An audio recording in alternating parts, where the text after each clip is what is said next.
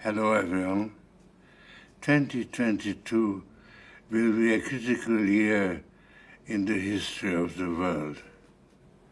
In a few days, China, the most powerful authoritarian state, will be hosting the Winter Olympics.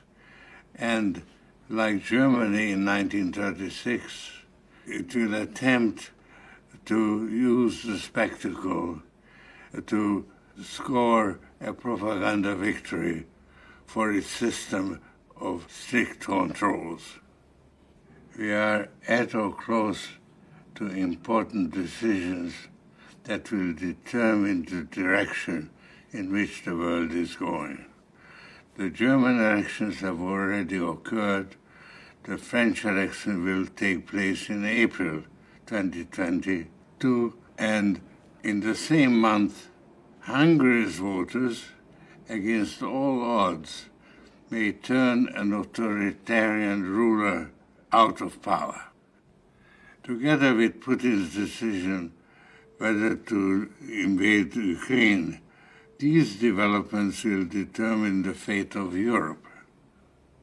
In October, China's 20th Party Congress will decide whether to give Xi Jinping a third term in office as Party General Secretary. Then the U.S. will hold a crucial midterm election in November. Climate change will remain a paramount policy challenge for the world, but the dominant geopolitical feature of today's world is the escalating conflict between two systems of governance that are diametrically opposed to each other. Let me therefore define the difference as simply as I can. In an open society, the role of the state is to protect the freedom of the individual.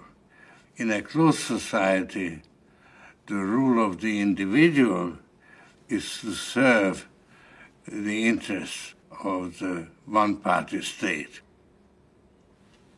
As the founder of the Open Society Foundations, obviously I am on the side of open societies, but the important question today is which system of governance is going to prevail.